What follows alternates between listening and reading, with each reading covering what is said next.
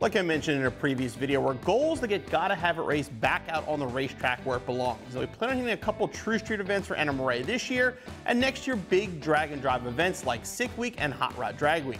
Since our car doesn't make a lot of power, we have to get it as light as possible. So today we're going to install this lightweight radiator support from BMR. This BMR radiator support is actually going to serve two purposes. It's going to save some weight off the front of our car and allow us to delete our sway bar. Getting rid of that sway bar will allow the car to transfer weight much better to the rear tires, which will create more traction. Now, this is available in the hammer tone finish shown here. It's also available in a bright red.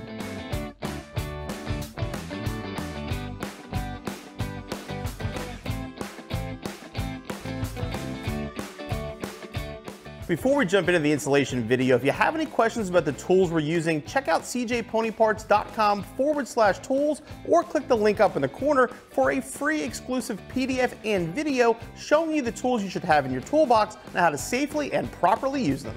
We're beginning installation by removing our front wheels so we can access the sway bar end links which are mounted to the strut.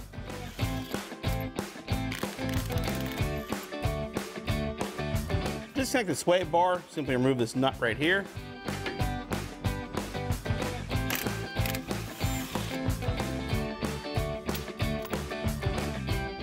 And same thing on the other side. Now in our case, we actually do have a BMR radiator support already on the car. This is the one designed for a sway bar. We're actually swapping this out because we want the lighter one without the sway bar. But whether you have a factory one or the BMR one, it's gonna be 2 bolts on each side right here. The studs come down with the nuts. You can remove the nuts to remove the radiator support.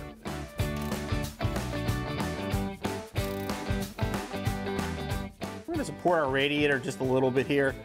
It honestly won't most likely fall at all. It will stay up because of the hoses and everything else, but a little extra support's not gonna hurt.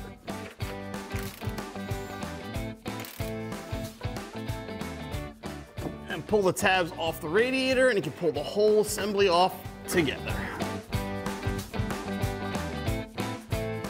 So by itself, this is gonna save 11 pounds off the front of your car. But if you add up this with the sway bar, all the weight we're taking off, you're talking an easy 20 plus. And make sure you grab the insulators here for the radiator and move them over to our new piece.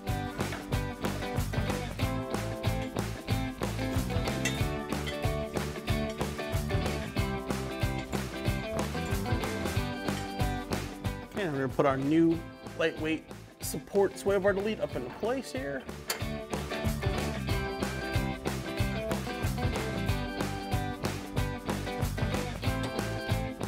And reinstall the factory hardware. We're going to snug these down and then torque them to 45 foot-pound.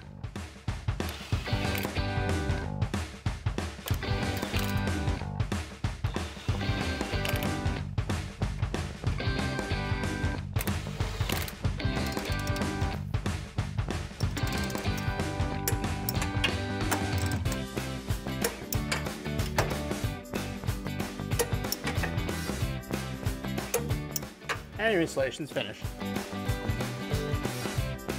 The BMR radiator support is going to save some much needed weight off the front of our Mustang. It's going to take the existing weight and transfer it much better to the rear tire since the sway bar is now gone. The installation is pretty straightforward. It should take you about an hour or so. Be back on the road in no time.